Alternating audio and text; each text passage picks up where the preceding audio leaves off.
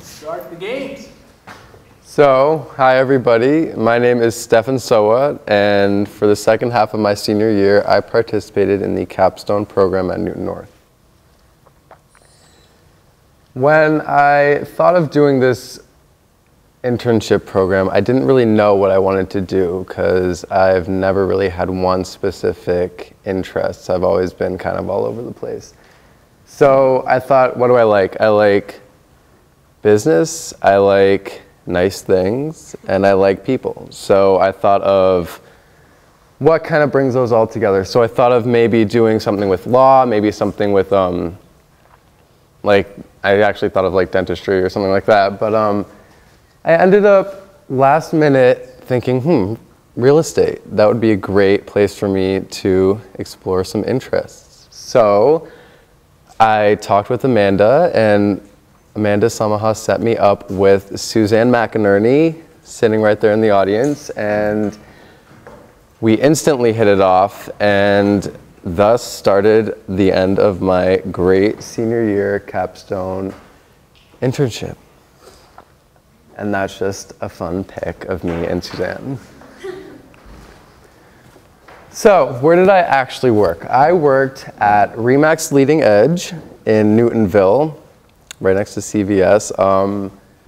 I worked under Suzanne McInerney, great real estate agent. And the office was actually just redone, and it's a great space. It really encourages open thinking and creative work. It's a great new space and bright colors, so it keeps it fun and a very energetic place. And yeah, I chose this place because I've always actually had a strong interest in real estate, and it always captivated me in a way. I've only lived in Newton for about 6 years, and when we moved to Newton, the process was a long one, I guess, and I was always really, really interested in it. And when we would go and look at these homes in Newton, they were big, and we came from a smallish Cape town, and so there were these big Victorian houses that we were looking at, and I was like, oh my gosh, these houses are so pretty. Like, I was always so interested in the prices and the square footage and the colors and everything like that. And so, yeah, I kind of learned that that was something that I had a lot of interest in. And so I also knew it was a profession that would never die. Real estate, there's never going to be, people aren't going to not want homes. So it's never going to be something that there's not going to be opportunities for work in. I also knew that we lived in a good place for real estate. Newton is very, very real estate-y. I've always loved learning about business and just talking about business and money. My dad is a small business owner, and he always taught me cool things about owning your own business and establishing a name for yourself. So I also knew it made people good money, so that always fascinated me. What did I learn at this internship? I learned a lot of things. I learned a plethora of facts and strategies. And so when you're selling or buying a house, there's tons and tons of websites that you need to, well, you don't need to, but it's good to use them. It makes it a lot easier. So I learned all these passwords and usernames to these websites. So one website, a couple of them more on the web, Exact Contact, vFlyer, OBO, MLS. Those are just all ways to advertise, organize, and just basically organize all the information that you need. And to, yeah, so Exact Contact is a really great website that is basically your database for your contacts and, excuse me, and for all your contacts and info. So say you meet somebody and they relate to a house that you're selling, you'd put them under there. You can also put all the info for a house that you're selling or buying. You can list everything down to every detail. And yeah, if you ever need info for other things from there, you just go there, copy and paste it from there. So you put it in there once and it's there forever. So it's a great place to do all that. V-Flyer is just a way to advertise and market a home that you're selling or buying. OBO is a website to organize photo shoots for a home because that's really important, because that's how you show off a home and you want it to look nice, and they do really good photo shoots for homes. MLS is really fun. MLS is a way to look up homes, current homes, past homes, anything you want to know about a home is in MLS. So I would find myself looking up my friends' homes, my past homes, and all these prices. It was actually kind of creepy, but it's a really good, it's really an awesome thing. I learned about staging a house, which I actually really enjoyed because that's kind of more the design and the artistic, creative side of it. Staging a house is basically getting a house ready for any opportunity there is to promote the house. So me and Suzanne would go to these stores like Home Goods, and we would pick out all these new things, and we'd come out with carts full of home furnishing things, and it was just really fun. And but it's hard because you have to think of what's in the home and what you're buying and what colors are already in there and what you need to get, and it works your brain a little, but it's really fun. I also learned what goes into a listing folder, and that was actually the part of the internship that I probably had the most trouble with, but I think I finally, towards the end, got it. And that is the nitty-gritty, all the technical information about the selling side and buying side of a home. So you have this folder, and on the front it'll say the address, and inside it will be all the purchase and sale documents, your lead paint, your smoke certificate, your everything that you need, all the bank statements, all the mortgage things that you need to finalize a home or property to sell or buy. I learned, this was my favorite part, I learned how to sell a house, how to really, how to be a business person and how to get what you want, I guess.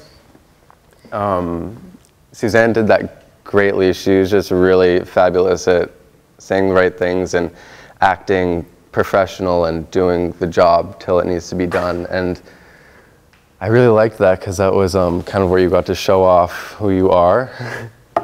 Yeah, so I learned a lot, and that was really cool. So this part of my presentation is something that I actually started at the beginning. I used to take notes and talk about things that I was learning. And so now this is actually my thoughts that I'm telling myself, but I'd like to share with you guys. So tip number 1, these can be for anybody starting out a business, not just real estate or anything you want to do. Just start out now. Don't wait, because time is money, and money is what we want, right? You also should establish yourself and create a strong and great database of contacts and relationships, or as we in the real estate world like to call it, your sphere of influence. It's all about getting your name out there and creating a positive name for yourself, which will help you expand and will let people know you mean business. Don't be cheap and keep it real. Don't ever shortchange anybody for your benefit. You should always go the extra mile when you can, because it makes you look good, it's the right thing to do, and it's the job. You should always, this one was actually kind of funny. I always kind of knew this, but really when you're selling a house, this is something really important that you should know. Let somebody be right sometimes. I know that sounds a little weird, but if it means you get the sale, let them think that they're right. 'Cause sometimes you'll get, I mean, most of the people we dealt with were really nice and understanding and friendly, but sometimes you get these really rich, kind of arrogant people, and they kind of want to walk all over you, but you're really running the show. But if it means you get the sale for that $2 million house, then you can let them walk all over you for a little bit. My last tip to myself that I think is the most important one, you should always be active in bettering yourself as a businessman or woman. So that means basically keep taking classes and doing things that will help you learn more about your business. This will help you expand on things you already know and teach you things that you didn't already know. You can never know too much. In real estate, you're only as good as you make yourself, so get better. So Suzanne and I went to these classes. We took some classes, and there were, well, actually, we went on a conference call for a long time that it was all about bettering yourself as a real estate agent. So there was people from Orange County in California and all these places around the United States, and they were all on the phone just talking about strategies and things you can do to keep progressing in your business, which I think is really, really important, because if you think you're too good, then you'll stop at that point, if you know what I mean. Like you just need to keep going and keep learning. You should never be closed off to learning. Okay, so so this wasn't in my slide, but I have a story. One of my favorite points in this internship was one day when we went to the shore. It was the Harbor section of Boston, where real estate is really high prices and some real luxury apartments up in that area of Boston. And I really enjoyed that because it's all about the glitzy, glammy apartments, and that was really fun for me. And so we had this one woman, and she wasn't really sure what she wanted, so we were kind of showing her a bunch of different types of apartments. And that day we saw 3 different apartments that were so different in so many ways. Like we saw one that was a little older, it was more vintage, but it was very classy and classic. And then we saw one that was really modern and new and fancy and nice. And then we saw one that was just kind of average. But that day was really fun because I got to see what your money would be worth if you make a certain amount of money, which is really interesting because, I mean, who doesn't want to think of having a nice home and lots of money? So that was a fun day for me. And it was nice in the city that day, so it was a win-win.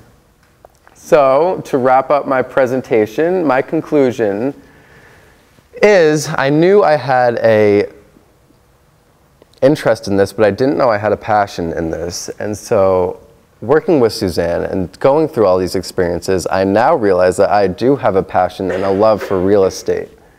I definitely see myself going into the business world in real estate at some point. I realized my strong interest in this enhanced my interest. I learned that you have to be your own boss and your own team player to succeed. So before you can be a part of any other team, you have to ask yourself, what am I doing for myself, and am I really the best worker that I can be? So that's also what I learned. I know I said this before, but you do have to keep it real. You have to be honest with yourself. You have to present yourself in a way that's honest. You have to do good work, and you have to be real with people. The last point, which is definitely the most important thing, and definitely the idea that I drew away from this experience, was if you work hard, you will get what you want. So Suzanne has worked at her job for so long, and she really is what I think of the perfect business person. She works hard all the time. She's always on the job, and she's always doing things to better herself, which is very, very important to be a business person. So if you work hard and you keep bettering yourself, you will get what you want and you will be successful. Okay, so these are some fun pictures that I have next. So this is just one house in particular that I really, really liked. It was up in, I actually forget where it was. Something like that, yeah. It was really nice. It was just built. It was kind of on this dead-end road, but it was just a really well-built house. It was like, I was like, wow, this is a really nice house. This was this was a picture from the day that I just talked about. I actually really hate that and the countertop, so I would have replaced that, but the hardwood floors and the furnishing was really nice. The stainless steel, and they have a wine cabinet, so that was nice. This was also from that day. This is just a glimpse at some of the high-ender houses that we looked at. This is basically what you can buy in Boston if you make a lot of money, which is, I think, fabulous. That was one of the more classier vintage homes that we looked at, and there was actually a staircase in one which you never, or like a more suburban staircase that you wouldn't, I didn't think you would find in an apartment in the city. And then that was just, that top one was just a really nice, new, just great building that I thought was nice. And that's Suzanne walking on one of the balconies, and it was right on the water, so that was, if I had that much money, I would definitely buy that. That's me at a house in Selwyn, on Selwyn Road, and it's in the South District. We, that was a great house for me to get experience in, because a lot happened with that house, and I got to watch that house get started, and I got to see that house end, and it was just it was an eye-opener. It was great to actually see the process and be a part of the process. And that's a selfie with me and Suzanne. Well, yeah, there you go. That's my presentation.